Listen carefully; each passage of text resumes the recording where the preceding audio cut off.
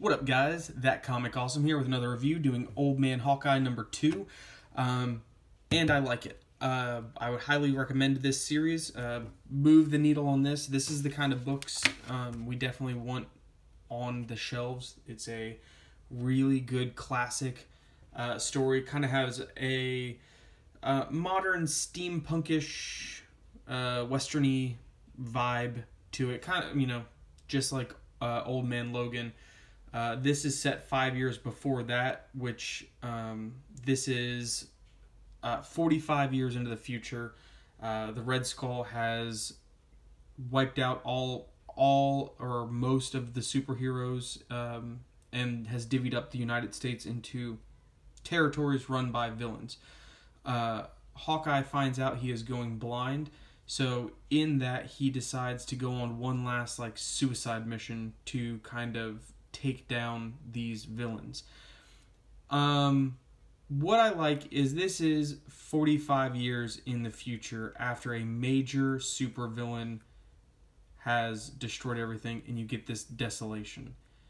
Not like Captain America, where it's been 7 years into the future, and apparently no one can live without the government or whatever, and it just turns to crap. Anyway, this is good. So we kind of start off, the beginning of the last issue, Hawkeye had been running security for people, smuggling through the canyon. So Jebediah Hammer, kind of big in the area, he was smuggling money, or smuggling goods in between territories. Hawkeye was running kind of security for him. Ended up taking out a large group of villains, kind of putting him on the Marshal's radar.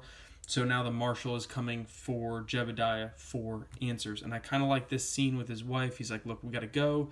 And she's like, look, we're going to celebrate. Let's not worry about it. We have a son. He's super strong. He protects us.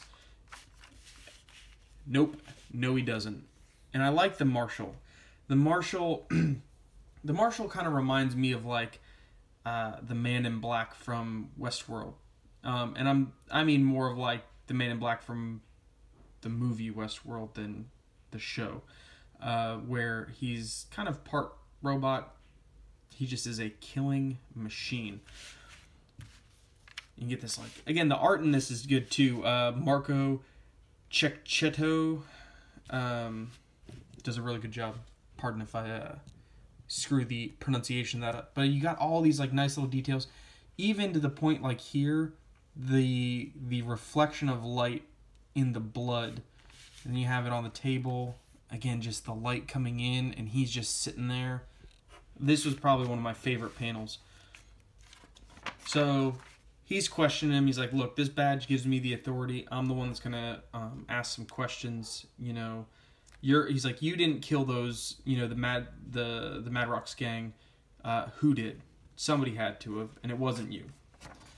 So then we cut to Hawkeye kind of doing his best Obi-Wan impression. So he kind of goes into outside Hammer Falls. There's a club run by Mr. Orb, which I believe in Original Sin, Mr. Orb was one of the he came into possession of the Watcher's Eye, which gives him the ability to see kind of big events coming.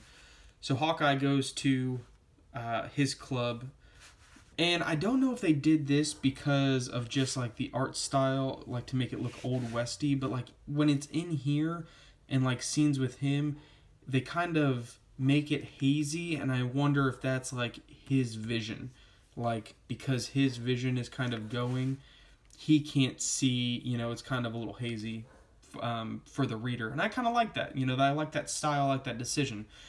So he's obviously here to question Mr. Orb, and Mr. Orb freaks out. He's like, look, I know who that guy is, call the guards, because he recognizes Hawkeye from his younger days. And again, he kind of, has that Obi-Wan look, which is pretty badass. And he's, of course, going into, the ruffian bar, which...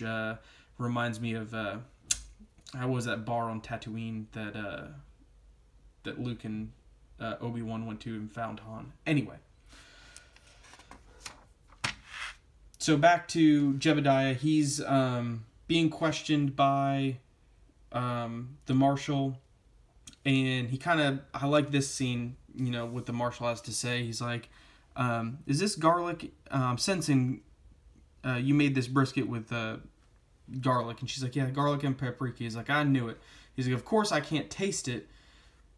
I can't taste the garlic and paprika. I'm registering the chemical composition in the meat, but I don't know what it tastes like. It's been so long since I've tasted or felt anything.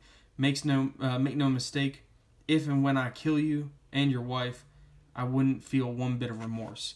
So it's kind of like he's at the point now, even though he looks like a man, he's like so much more machine than man. He's like, look, I'm not going to hesitate. Quit messing around with me, because obviously Hammer is trying to like lie to him and not tell him where Hawkeye is. So of course he tries to do pull a Han Solo, draws his gun, but unfortunately Guido shoots first, and this time doesn't miss. Which is, again, like, the art on this, I really dig it. You know, it feels, this fits so much the tone of the book, and I love it. Then you get this, like, really badass fight scene, which shows, again, still how badass Hawkeye is as a fighter, you know, within hand-to-hand and with his bow and arrow. You get a nice, some fight scenes, and this is what I love too, because again, he's starting to go, chip, chip, boom, and he misses, and he's like, come on, man, you gotta focus. And he kind of does that one or two more times where he's trying to hit, you know, shoot, and he misses.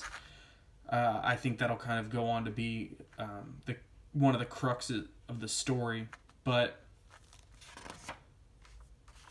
I like this. So he finally gets to Mr. Orb, and he said, you know, did you see that one coming? And it kind of goes back to, this is what then Mr. Orb sees when he sees Hawkeye, because he's able to, with the Watcher power, kind of see this. And I really like this. And it said, we killed off all the real heroes, and you know, you have all of these heroes dead. You know, you have Black Widow, Scarlet Witch. I mean, even like down to like you have Thor's hammer here, Iron Man, Quicksilver. I couldn't figure out who that was, but it's just, again, a lot of really neat detail. And again, I really like the art direction of it. And, you know, Mr. Orb's like, look, I didn't know that, like, that's how it went down, or that's how it was going to go down. He's like, look, I don't care. That's not what I'm here. I just want information. I want to know where they are. And he explains to him that he can't, the Watcher's eye doesn't work like that. It only sees world-changing events.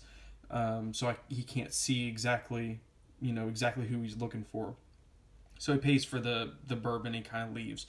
I'm going to cut it out there, but, like, I highly recommend this. Please go buy it. Keep books like this coming out. But yeah, definitely a read. Subscribe over here. Watch some more videos. Hit me up in the comments. Let me know what you guys think, and I will see you next time.